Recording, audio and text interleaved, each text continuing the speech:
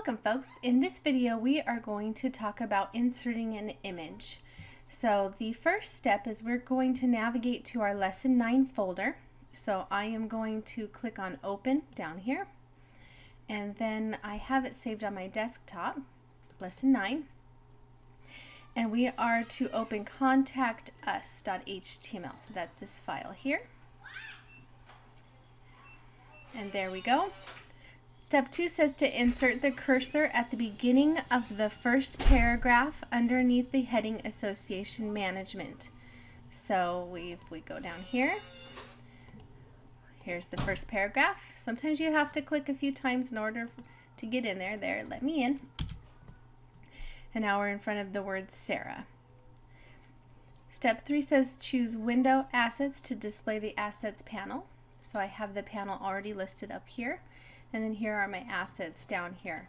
Now it's able to gather these based on our root folder. So our root folder has a file called images, and it captured that and it sees the list of images in that folder.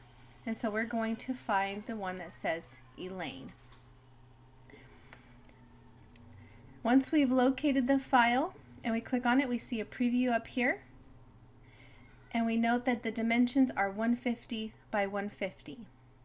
Now at the bottom of the panel here is this insert button, so we're going to go ahead and click it. And it inserts the image in front of where our cursor was. Now we want to add alt text to any images on our website in the event we have someone using a screen reader. So it's in this alt text we're going to type Elaine, Meridian Green Start President and CEO. So there we go. And again, alt text is important because it provides metadata for images in the event the image doesn't load or someone's using a screen reader due to a visual disability. And then we can go ahead and click save. Now I know what you're thinking. It's not the best, right? The way that it's wrapping, it's right up against the word here. So now let's look at adjusting image positions with CSS classes. So in the CSS designer, first we need to see where we're at. We're going to go to minegreenstyles.css. That's our CSS file for this website. We're going to click on global because we want it to apply to all style sheets, even those that have different widths in screen.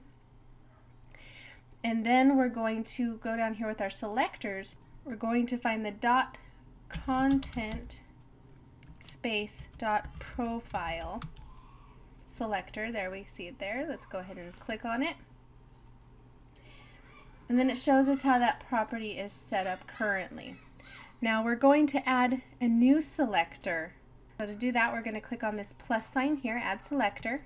And it auto-populates guessing what it thinks we want to style, but that's not true in this case. We're going to rename this selector as .flt underscore rgt, which is going to be what we're going to use for float right.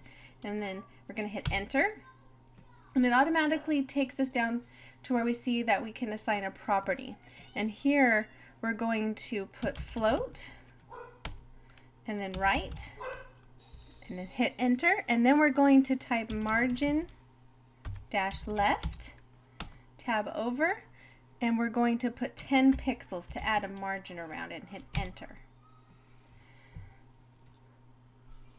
And we've applied that in the property inspector. Now, of course, you're thinking, great, we did that, but nothing happened. Well, we need to assign that selector to the image. So if we go ahead and click on the image here, we see the properties pane down here, and where it says class, right now it's assigned to profile. So we're going to hit that drop-down menu and select the float right that we created, and voila, it has floated to the right, and then it also has that 10 pixel margin, so now there's some nice gap between the picture and the text. And that's it for inserting an image and adjusting the image position with CSS in Dreamweaver CC. Remember to like this video or subscribe to see future videos, and next we will be talking about working with the insert panel and using the insert menu. See you next time.